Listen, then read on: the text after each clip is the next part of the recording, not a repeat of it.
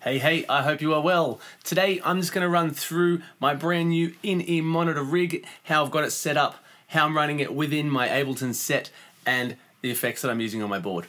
Let's go.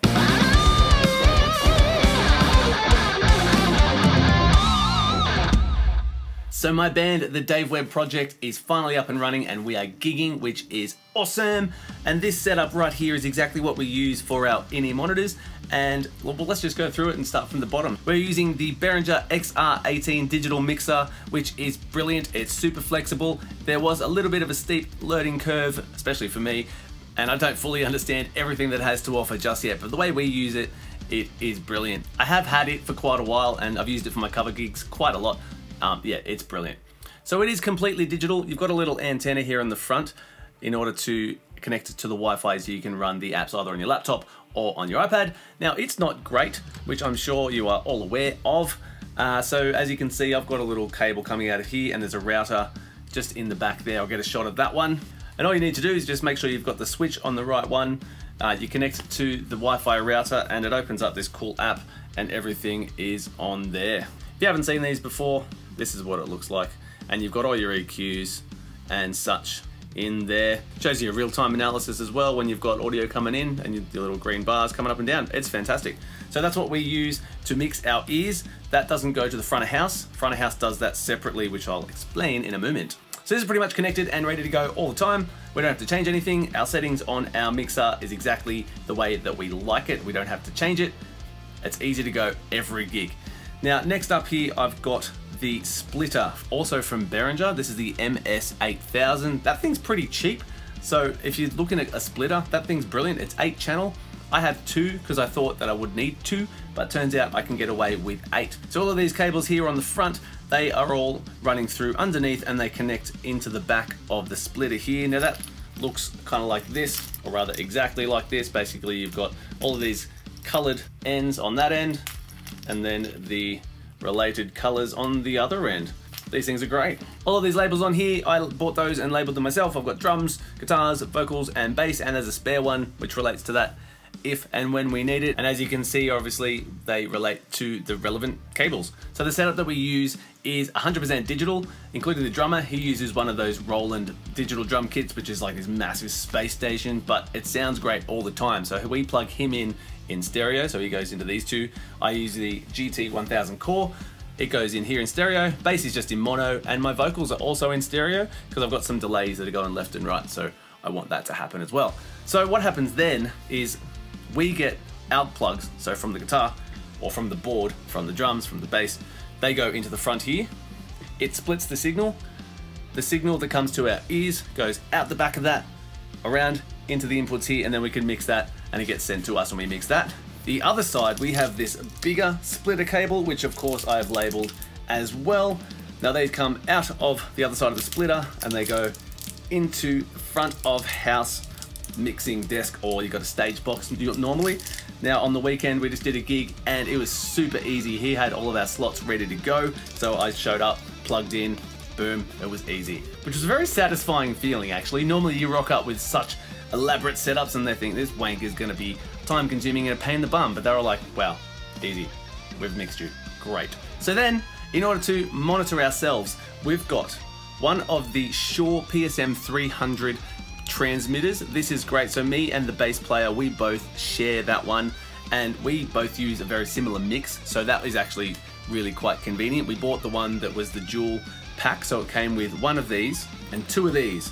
In there, we've got one of the little transmitters and our ears in the little pouch there. This thing's fantastic. The connection is super duper easy. You press scan, you sync it, and away you go. It's really that easy, and we haven't had any issues. It does unfortunately use batteries in there. You can get rechargeable ones from Shure, but at this point in time, it's getting a bit expensive, so we're just gonna wait on that one. I have no doubt that somewhere down the track, we're gonna get a second one of these PSM 300 transmitters, pop it in there. That way we don't have to compromise with our mixes and we can have whatever we want. So our mix is coming out of just the phones with just the monitor out. So it's that simple little control there. I found that just a little bit easier. Now it's just a standard stereo TRS on that end, and we've got 2 monos which go into the back of this, and we've got an overall volume on the front there. And it's basic, it's easy, it works. I really like it. For the drummer, we've got a Behringer P1. This is a powered thing, so you've got to plug some power into here, and with that just goes into the back of that. And then these cables are always attached, and we plug these into his two auxiliary outs here, and he does whatever he does there. He has a really bizarre mix, I don't even want to get into that. And he's wired because he sits, obviously he doesn't have to go anywhere, so he just pops that right near him and he adjusts it as he needs it. Let me just flip this around so you can see inside the back a bit better. So at this point in time, that's what's going on. This is obviously the in-ear transmitter. We've got the splitter in there. As you can see, all of these are already connected and labeled. We've got the little router up here, got the mixer there. At this point as well, I've only got this little power board across the bottom. Eventually I'm gonna get like a proper power conditioner. I just don't know how much space that's gonna take up, so it might not fit, and I might have to get a different case. And the case is great. I'll put the specs just here somewhere. It's lightweight. It comes already preloaded with the holes, and on the back panel of the case, it comes with this little zipper section. So we've got a couple of microphones and the pouches that have our in-ear transmitters as well. So that's awesome. It just comes with us everywhere. Now, you've all seen different versions of my pedal board. At the moment, this is how I'm running it. I've got the GT1000 core, the Big Sky. I've got the Boss VE500 for the vocals. I'm using the Terra Echo, the Dimension C, the Black Hole Reverb, and the Morningstar MIDI controller, which is the bomb. And I've got my little pick tin in there as well. That's all powered by a Chuck's DC7 power supply. Now, unfortunately, the board that I have is a little bit small. I'm going to be getting one of the D'Addario Expand 2 boards. The size of that looks to be pretty much perfect for what I need. So I need to add in my Kirk Hammett wah, which I use every once in a while. And I've also just got the Boss WL60 wireless transmitter, which is also freaking amazing. It's so good being wireless. And to power those, I've just got a little extra sort of connection there, which again, like I said, is not ideal, but I'm going to expand upon that, pun intended, eventually. Now, if you have one of these and you've experienced any sort of glitching or something wrong with the sound, I had this the other day and it's brand new. I thought, what the hell's going on? Turns out I had it sitting literally about this far from the mixer, and the Wi-Fi router is right in there. Turns out if you keep it too close to a Wi-Fi router, that's going to interfere with the digital signal. So I think Boss recommend, I think it was about 3 meters at least between any sort of other digital Wi-Fi thing and this. Since adjusting, it's been absolutely fine. Now, another reason why we wanted to use the in-ear monitor rig is because we play to a click track and we have backing tracks to help accent the song. Now, I have been battling with the whole use of backing tracks the entire time whilst I've been putting this together, but end of the day, it sounds amazing, and you know, pretty much everyone uses backing tracks these days, so I don't care. It sounds great. And also, it allows us to have this perfect, seamless set. We have a bit of ambience in between songs, and it just works. And also, not only am I now free from cables, and I don't have to trip on things, but everything is triggered in the set in Ableton and sends a message to my pedal board, and I don't have to stomp anything. So everything I play, I don't have to think about the effects. I can just play and focus on the part, and you know, I'm likely to make less mistakes. I'm not going to deep dive into that, but I'm going to show you really quickly just how I've got it set up and what you need if you're thinking about doing that. So in order to do this properly, what you're going to need is obviously a laptop that is running your set. I have a MacBook Pro and I've chosen to use Ableton, as I said. If you've seen any of my videos before, you'll know that I prefer to use Cubase. In this case, I chose to use Ableton because I thought the routing would be way easier, and realistically it kind of was very easy. But at the same time, I think if I put the same amount of effort into Cubase to figure that out, it would have been either just as quick or quicker probably, because I actually hate using Ableton, but the routing, in all honesty, is brilliant. Anyway, what you're gonna need is a cable to connect your mixer to your laptop. Now, I found one of these online somewhere, so that goes into the mixer and that goes into the new MacBook plug. So it just goes into the USB hole and then obviously plug the other end of your computer. So just one more thing that I forgot to mention, the tracks are being sent out of these two auxiliary outs just here. I've got them labeled track and track, and obviously on the mixer, we only send the tracks to those two outputs, and I've got two leads that plug into there and also go into the stage box. So this is what the set looks like in Ableton. We've got something like 13 songs at the moment in the set, so we just adjust accordingly per gig. Obviously, when you open Ableton, you want to go to your preferences and select the mixer here. I've got the samples super duper low so that there is a bit more latency, so it's not so much real-time processing. And also to keep that processing quite low, that's why I'm using the Boss vocal processor, the BE500. I've got all my effects in there. I thought that if I ran vocals through Ableton and then had effects triggered in the DAW, it would just add obviously more workload to the computer and there'd be more chance of things mucking up, and I didn't want that. So basically every track here I've labeled at the top with the name of the song. These two here, these are the guide tracks that I use for when I'm just jamming along when the other guys can't make it, so that's the drums and the bass. If we have a look in here, you can see I've got the tracks per song. So those sorts of things are just, you know, extra noises, ambient sounds, explosions. There's one song that has a piano, there's synth noises, that sort of stuff. Just the things that I can't, or we can't replicate, just the three of us. So those are the sounds that are needed for the songs, and we play along to those. Obviously the click is automated per track, and that down here looks like that convoluted mess. Also, you'll see that I've got all these locators coming along here. Now, all of those, initially we had it on the laptop, so if I press any of the buttons, it goes to that specific song, but that's not manageable. You don't want to be going playing with a laptop on stage while you're trying to perform, because then it looks like you're doing something fake. So what I've done is I've mapped everything onto my MIDI controller on the floor. So how do I get to that? A long ass USB cable. Now, I didn't have a long ass one, so I've got a couple of connections and I've taped them up, but it works absolutely fine. So this one is into the USB on the Morningstar controller, and then this runs across the stage, creates a trip hazard, and plugs into the laptop, into a dongle, because we've got, you know, this old school version, and Mac decided to change their plugs because thanks. And so now that MIDI cable, what it's doing, it's allowing me to control the set from my pedal board. I don't have to go to the laptop, I can press it over here.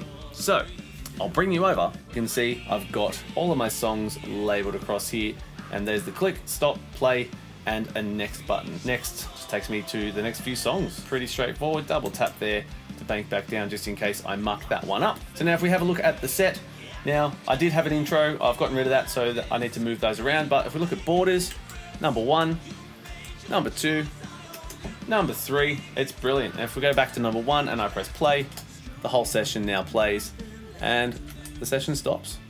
How good is that? And also, like I said, I have all of these patches on my pedal board being triggered by the song. So when it gets to the intro, it has that particular sound, it's triggered. When it gets to the chorus, triggered again. How that happens is that you do need to set up a whole bunch of MIDI notes. So the voice MIDI, for example, is all those notes across there. They trigger a change on the VE500. Then the guitar MIDI, the GT1000, the Big Sky, and the Black Hole. Now, why have I got these numbers? Because that's the MIDI channel number that relates to the pedal. I forget what the voice MIDI is, but I probably should write that one in. But of course, whenever it gets to this point in time, and I haven't labeled all of them, but I've labeled some. But for example, that's going to be a lead on the GT1000, that's the patch I've saved, and I make it a whole reverb on my Big Sky. So why did I use a Big Sky and not just a reverb in the GT1000? I found being able to keep the same patch and change a reverb on a separate pedal easier than trying to change the reverb within a patch or change the whole patch just for a reverb, because if you try to change the reverb inside the GT1000 patch, it has to reload the whole patch and you'll hear a very slight glitch. Whereas if you do it with the Big Sky, you don't hear a change, it just keeps going and it's a bit more seamless and it's great. The Black Hole, it speaks for itself. It's awesome. It's on the pedal board. So there is one more lead that you're gonna need, and that is, I've got this long ass MIDI cable. This goes out of the XR18. So Ableton is sending MIDI messages into the XR18, which passes through, comes into my Morningstar, which also sends all of the triggers to each of my effects. So the VE500, the Big Sky, the GT1000, and the Black Hole reverb, they all change per song, per patch, to exactly the way I want them. So all you do there is plug this one into the out hole, because obviously it needs to come out, and then into the input on the Morningstar. Now this kind of thing to me used to be perceived as absolute witchcraft. I come from a background where it was just a couple of guys in a shed, then we go to a gig and we'd replicate the shed stuff. But that's what you did, you know, this sort of thing just wasn't heard of. And now it's so achievable, it's amazing. So if we have a look here, go to song 1, bring it over here, watch the pedal board, play, And we saw the GT1000 change there. That's fine. Let's go to find in the next patch. Then we go to this section. Things are going to change again. Look at that hall on the big sky.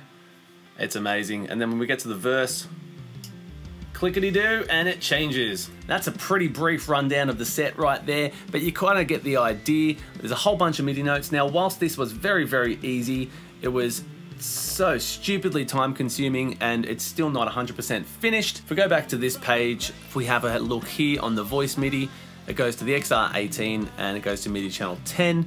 And if we went across to the guitar here, same thing, channel 4, channel 6, channel 7. That way no messages are getting confused. So that right there is more or less how this all works. It's fantastic. It was a bit of a setup. It's taken time, it's taken a bit of cash, and there's still a few tweaks that need to be made. Like I said, the pedal board needs to get a bit bigger and a few things need to be added to this, but for the most part, it's absolutely seamless. When you get to a gig and you can just be like, hey, here's all our lines, and especially because everything is digital, the mix is just easy. We set it the way we want it and they just tweak it for the room. Bang, done. That is it for today. Thank you so much for watching. Stay tuned. I'll see you next time.